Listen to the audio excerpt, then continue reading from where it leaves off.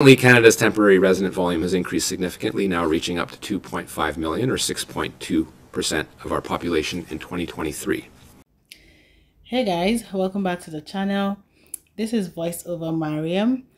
I'm just going to talk briefly about the recent updates, the recent immigration updates, and today specifically I'm talking about the spousal open work permits, SOWP.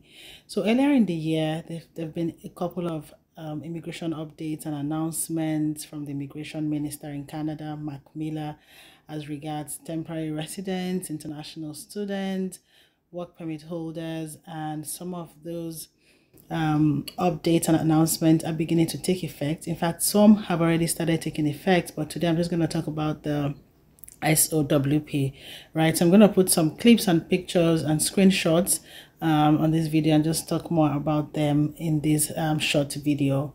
So I follow Olufemi Loye, Olu of Canada. He's quite popular on Instagram, so you will see a screenshot. The screenshot I'm going to read from is from his Instagram page.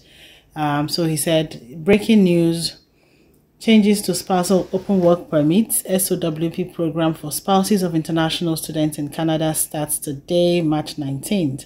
So this announcement was made earlier in the year, but the policy starts on March 19th. So international students, spouses of international students attending colleges in Canada no longer qualify for a spousal open work permit, guys.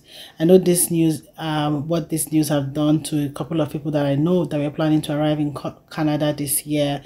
Some of them had gotten admission and they were planning to come with their spouses and their kids, but that might not be possible anymore because the policy went further to say that those eligible for SOWP is when the student is studying as a master's degree student, PhD, or other professional programs, right? So those are the people that are currently qualified. Those are the spouses that are currently qualified for a spousal open work permit. Colleges, if your spouse is attending a college in Canada and you are not already in Canada, if you're still back in your home country, you can no longer apply for a spousal open work permit. So that's the latest update.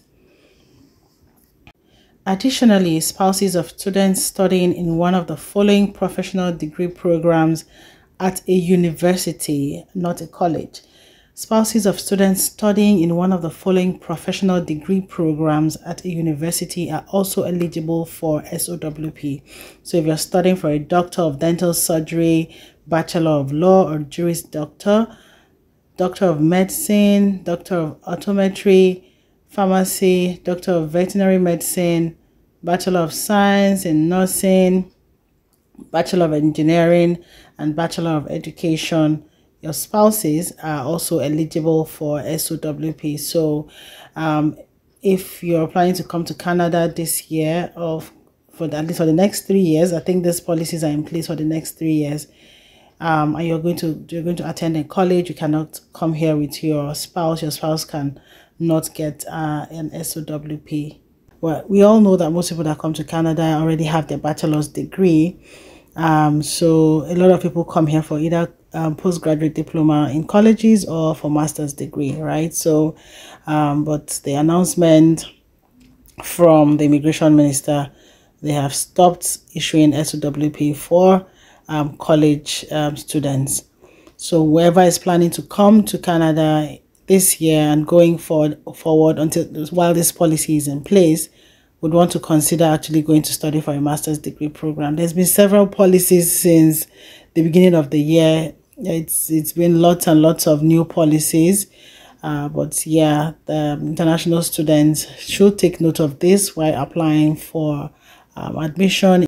International students should take note of these announcements while applying to come study in Canada. When you're applying for and processing your admission, you should take note. Try as much as you can to attend university if your plan is to stay longer in Canada or to have your family here together with you, which is vital. You'll actually seriously want to consider going attending a university and doing a master's degree program.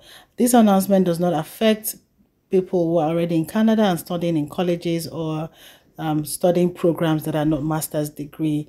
It takes effect for those who haven't arrived in Canada yet and are in the process of applying for their study permit.